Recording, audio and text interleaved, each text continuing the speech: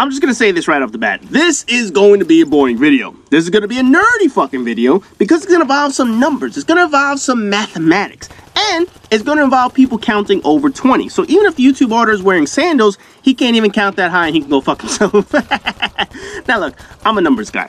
I budget shit. I budget my time because I'm an impatient New Yorker that fucking hates waiting. I budget my money because I like to know what I can and can't afford. I deal with numbers because I'm a logical person. So when it comes to Mass Effect Andromeda's multiplayer, or any kind of game for that matter, I tend to crunch some numbers. How long does it take me to rank up? How many challenges can I do? How long do these challenges take? How many games will it take to complete a certain challenge or collect shit? Whatever the fuck it is, every game has quite a bit of counting, and this game has a lot of counting to do. And the more you count this motherfucker, the more you realize Bioware seriously doesn't know what the fuck they're doing. The fucking math in this game is horrendously horrible. This is nothing like Mass Effect 3.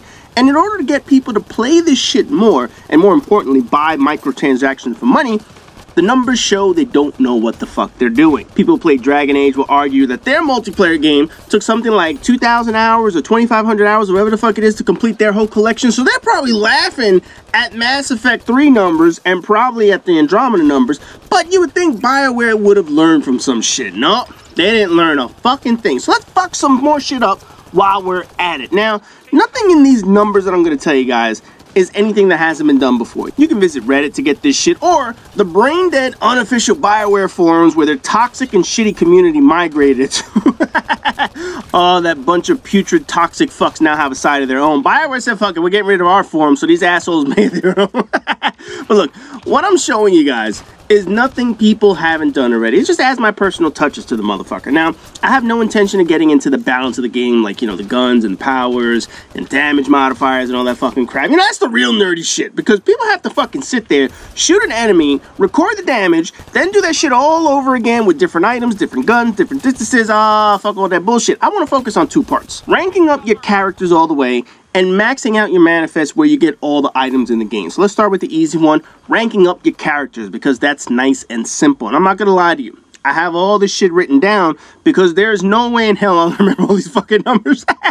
So if it sounds like I'm actually reading shit from somewhere, it's because I am. There was no fucking way I was gonna be able to do all this math in my goddamn head. I'm fucking smart, but I'm not that goddamn smart. So in Andromeda, we now have 28 specific characters. Initially it started at 26, but obviously they rolled out some of these new events and shit like that. They rolled out 2 extra characters, so now we have 28. However, each one needs to be ranked up separately. This is different from Mass Effect 3, where if you chose, say, a Vanguard, you ranked up all the Vanguards at the same time. So in this game, you have your 26 individual characters, plus the 2 that they've added over the couple weeks, versus the 6 classes where you ranked all that up in Mass Effect 3. Now, obviously, that sounds like a big jump, but Mass Effect 3 had the promotion system. It's sort of like a prestige system, similar to Call of Duty and whatnot. You know, where you reset your character back down to 1, you start that shit all over again. I won't get into the promotion system, but Bioware used that as part of the connection to the single player, and they added that as a way to get people to play the game longer. So let's just start from the beginning, look at one character at a time. In Mass Effect Andromeda, it takes 2.1 million XP to rank up all the way. If you want to get exact, it's 2,127,000. That's the exact number. No clue where the fuck they came up with that one. They just picked a random number out of their ass and they said, here, fuck it, this is 2.1 million.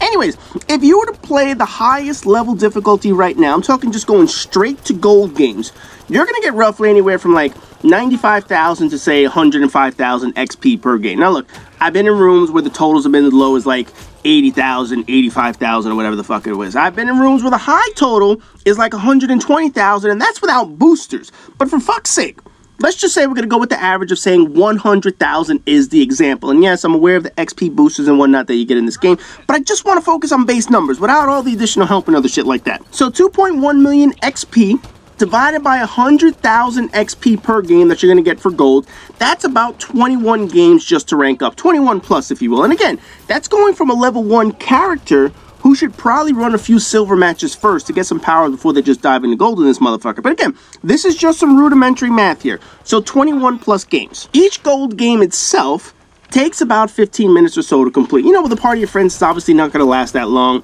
If you're farming Firebase 0, Outlaw Gold, it should go a lot quicker. The higher the level you are, the quicker the game will go. But if you're playing bigger maps, and you get the shittier objectives like a fucking Wave 6 upload against the goddamn cat, that's a significantly harder challenge. I've been in 12-minute gold matches. I've been in 30-minute gold matches where I had to carry 3 dead asses the whole fucking game. But again, for the sake of speed, let's just say it's 15 minutes per game. Now, outside of the game, you have loading screens, you have the lobby wait time, you visit the in-game store, you're waiting for friends, waiting for another lobby, you're taking a shit, getting a drink, whatever the fuck you're doing. So let's just say that's a few more minutes you have to wait to get into games. Add another 2 to 3 minutes to that motherfucker. And I'm just gonna round up and say the grand total is 18 minutes from one room to another.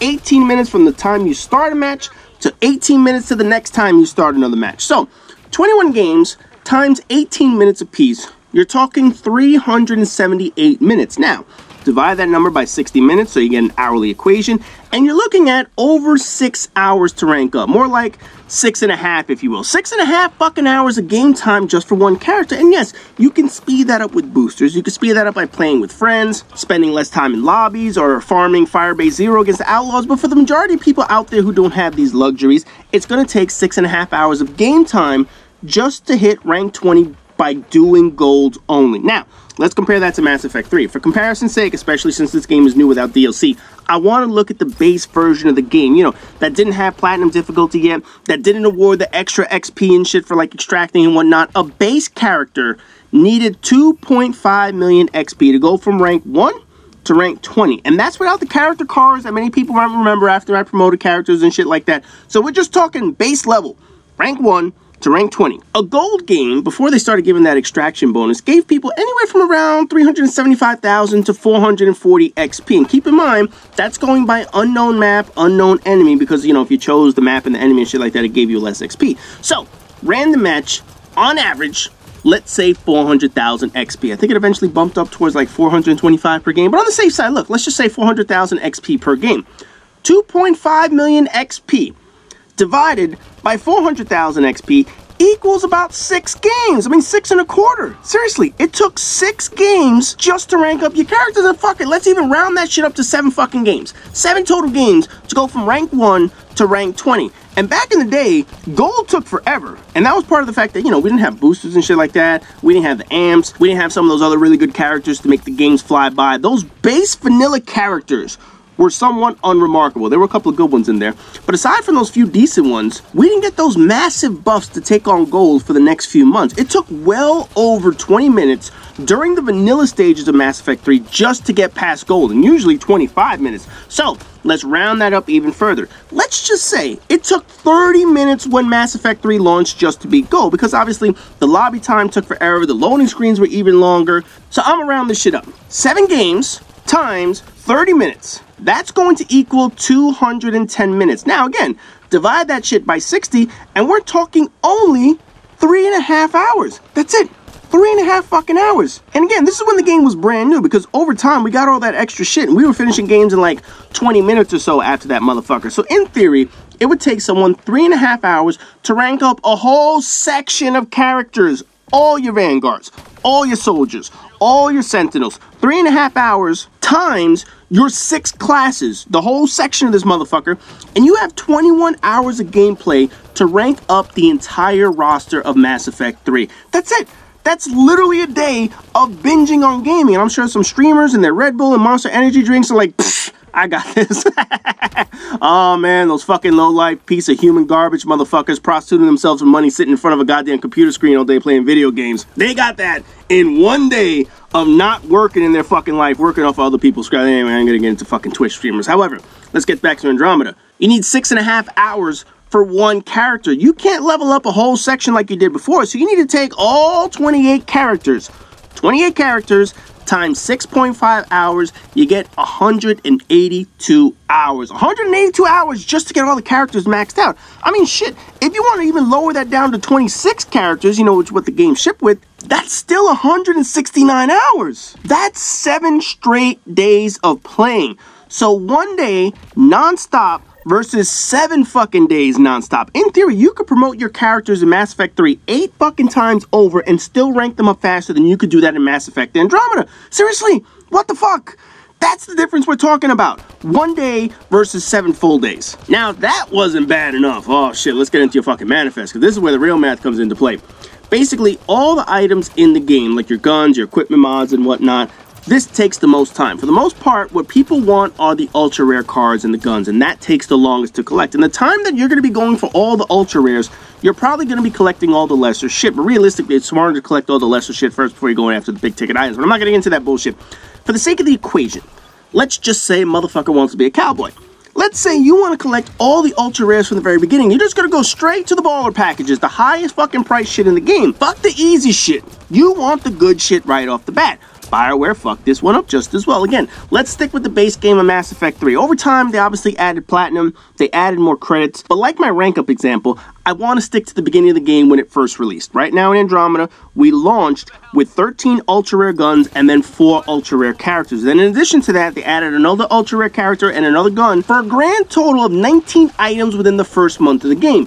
Each one of those items has 10 upgrades, so 19 ultra rare versus 10 upgrades, 190 cards you need to collect. Back at Mass Effect 3's launch, we had 7 fucking ultra rare guns. That's it. That's all you needed to get. 7, motherfucker.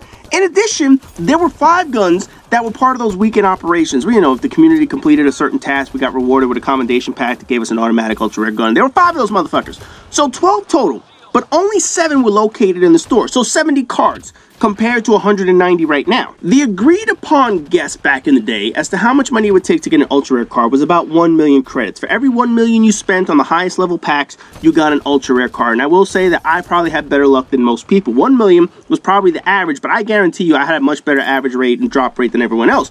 So in theory, Mass Effect Andromeda needs 190 million credits to unlock all the ultra rares, and Mass Effect 3 needed 70 million. And for those of you who are interested in wanting to know what the ultra rare total was for Mass Effect 3, total, all the DLC, all 5 DLC packs, you would have needed 222 cards. So fucking 2 years of the game, they had a grand total of 222 cards. That's only 32 cards more than we have right now in the fucking base game of Andromeda. You fucking kidding me? So the math in this motherfucker. In Mass Effect 3, the base game offered about 75,000 credits per gold game when it launched. Now, obviously, it increased after that, but I'm going to stick with that number for now. So if you needed 70 million credits, you would have needed to have played 933 games in Mass Effect 3 to max out your manifest. Now, let's go by the math based on how long the games took. And this is where I have to reach, because now I'm getting to big fucking numbers. 933 games times 30 minutes per game. That's either 27,990 minutes or 466.5 hours of gameplay. And if you average that out, that's about 19 and a half total days played on this motherfucker. Of course, people managed to learn ways to farm enemies, farm gold, run matches quicker, earn credits quicker, but it was a slow process. However, it ain't got shit on the current version of Andromeda. Personally, I really think the drop rate in Andromeda is a little bit better than the 1 million per ultra rare. Obviously, I just did a video. I did a live video showing what 2.6 million credits looks like. I ended up getting 7 ultra rares. But like I said, I think that drop rate is a little bit higher than normal people.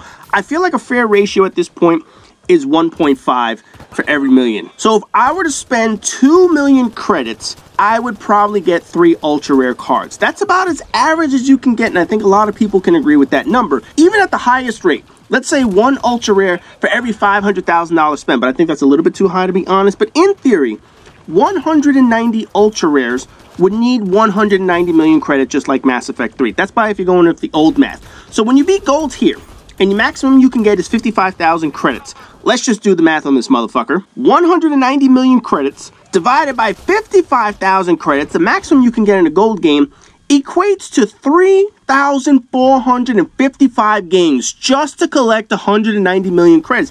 And when you multiply 3,455 games by my gaming estimate earlier of 18 minutes, that comes out to 62,182 minutes or 1,036 hours of gameplay. This is the equivalent of 43 fucking days playing the game. That's more than double Mass Effect 3. And that's just for the base game. They're still going to roll out DLC in the future, and they're going to get other shit in the fucking future. But right now, they're fucking us over with no grease, trying to collect all this fucking shit in the game. Now, personally, I think the drop rate is a little bit better than that. I'm just going by the old Mass Effect 3 drop rate ratio. If you go by what I think the ratio is currently, which is about 1.5 per 1 million credits, the math comes out to around 126,666 credits, or whatever the fuck that shit is. So again, for math convenience, let's just say 125 million. You need 125 million credits to max out your manifest based on what I think the drop rate is right now. Still going by 55,000 credits per game.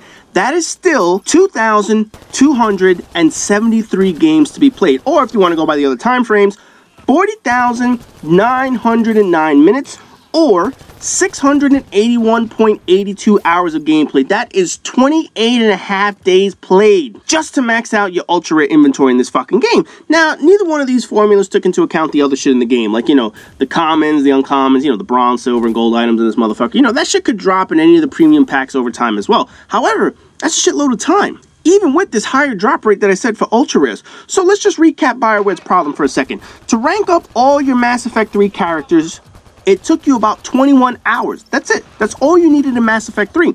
To rank up all your Mass Effect Andromeda characters, it's going to take you about 182 hours, or 7.5 days. You've gone from a 1-day gaming binge to a 7-day gaming binge with no eating, sleeping, drinking.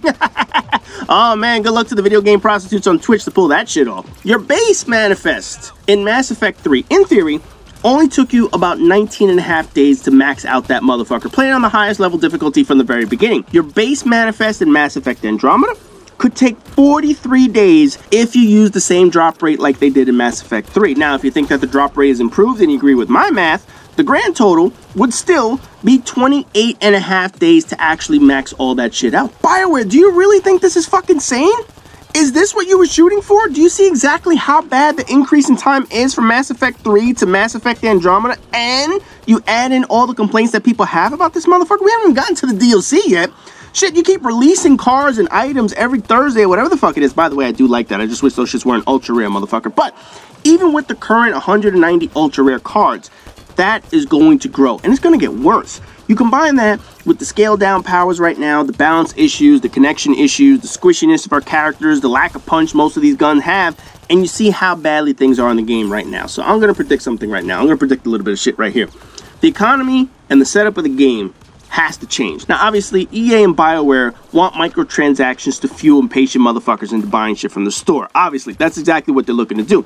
But at the same time, you need people to play the fucking game. If you're driving away fans with bad decisions in the regular game, and your shitty implementation of a system doesn't seem fair, you see exactly how bad things can get. You expect people to buy your microtransactions, but after they realize the time invested needed without this shit, that's fucking ridiculous. Before, it was 21 hours to rank up my characters. Cool. Before, it was just under 20 days to get all the shit that I want in the game. Fine. People would say, oh, you know, I could throw a little money here and there. I could put a little into the store to get this pack. But otherwise, right now, you're telling people, wait a second, it could take me 43 fucking days to max this shit out? You want me to buy that shit?